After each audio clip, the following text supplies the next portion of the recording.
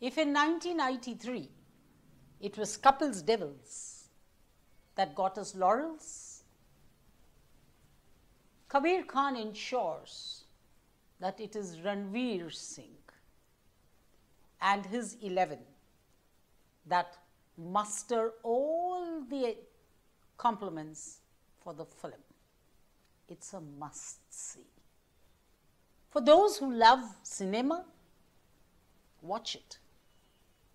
It's a nice sport biopic, true to the script, a good script, true to a narrative, largely real, substantially real, and extremely well executed. Also, Lagan apart, I can't think of a Hindi film that deals with cricket and is good. Therefore, for lovers of sport and for lovers of cinema, there is this heady cocktail. Take it and watch it in the theatres. If you're waiting at home saying it's going to come on Netflix or it's going to come on some other OTT platform, don't do that. This is a film worth watching at the theatres. The fun of watching a cricket match may be debatable whether you should be doing it at home or at a large stadium. But this, as a film, is to be watched on screen. Long list of names to acknowledge, so let's go with this. Tahir Raj Bhasin plays Sunny Gavaskar. Jiiva, the Tamil actor, plays Krish Shrikant. We have Jatin Sharma playing Yashpal Sharma, and this becomes important because Yashpal Sharma played such an important role in that 1983 World Cup. We have Chirag Patil playing a very well-fed and slightly shorter Sandeep Patil. You have Dinker Sharma playing Kirti Azad. Strangely, not much of him is seen.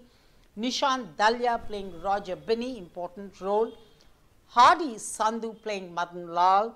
Sahil Khattar playing Syed Kimani. Ammy Virk playing Balwinder Singh Sandhu, again an important role. Adinath Kothare playing Dilip Vengsakar, of course, who gets injured and doesn't play some of the most important matches. We have Dhairya Karwa playing a very lean Ravi Shastri. We have Saqib Saleem playing Mohinder Amana. So far for the team. And I'm not going to name their real names. I'll go into their cricketing names. Guys who play Sunny Gavaskar.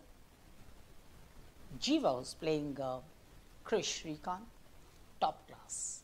That contrasting style between a very elusive Sunny Gavaskar and the very comradely Krish Shrikant is so visible.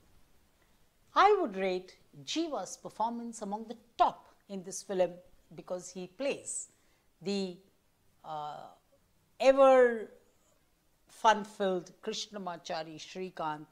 He has picked up some of his mannerisms, his language, his style, his machi, all in place.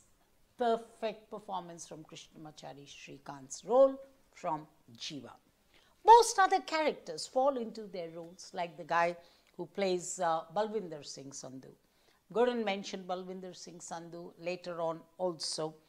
Then there are every other character in the team, apart from which I will have to mention Brijendra Kala and Neena Gupta, who play character actors outside of the playing team and still have great moments in the film.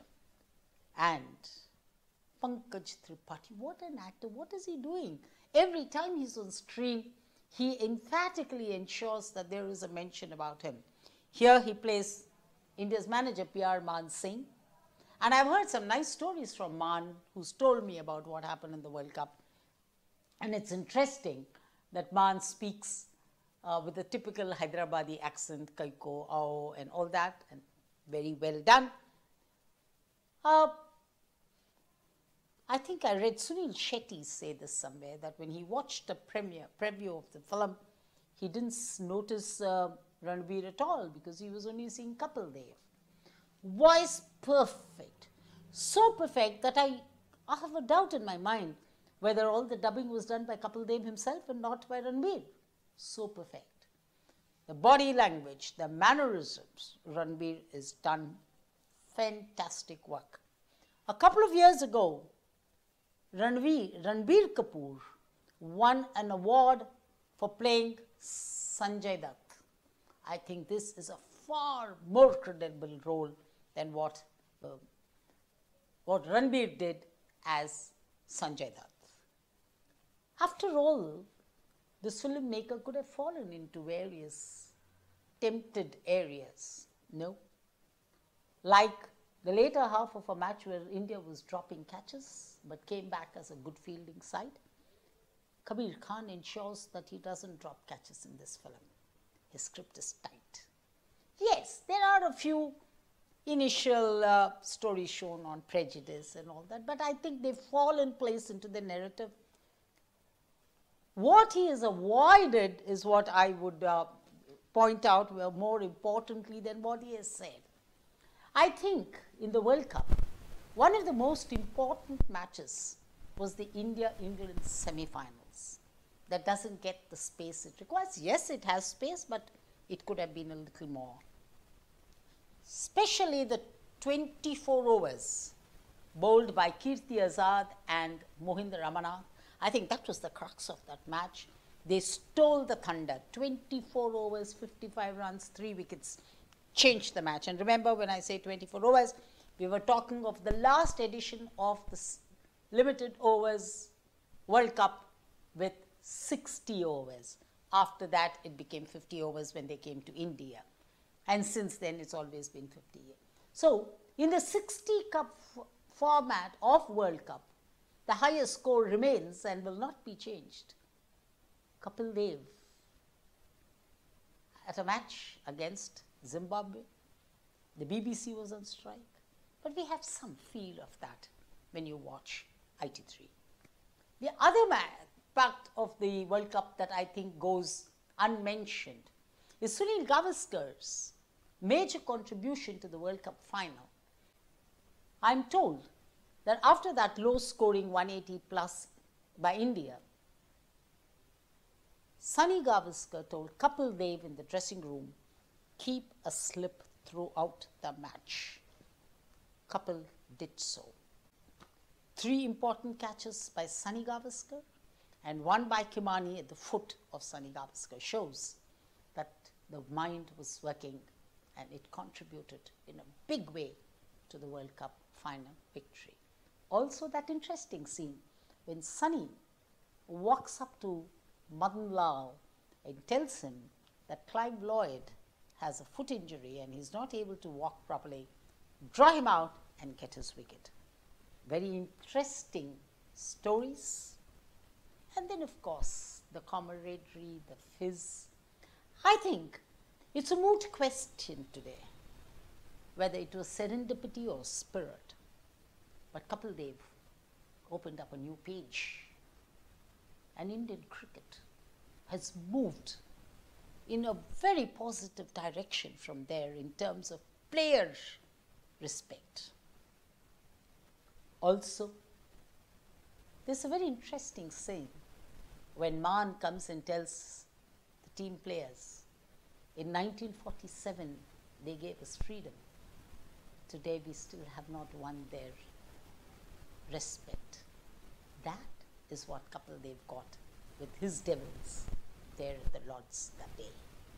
That fantastic tryst with the champagnes at the Lords was a coming of age of Indian cricket.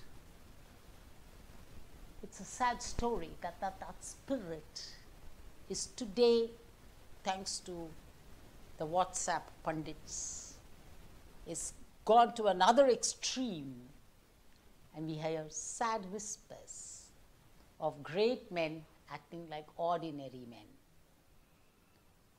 On that note, with a reminder that reliving the drama of 1983 is a great sporting experience for those who had seen it then and for those who have only heard about it. For generations that come from the 80s right till now, Kabir Khan's contribution is creating a real halo against that stupendous success story that changed the path and defined some moments for Indian cricket for years to come. Thank you, Kabir Khan, for giving us that nice experience. Thank you, Abhinav and Dattu, for helping me out with reaching out to all my listeners and viewers. Do write back your comments, if any. And on that note, and remembering June 25, 1983, bye-bye.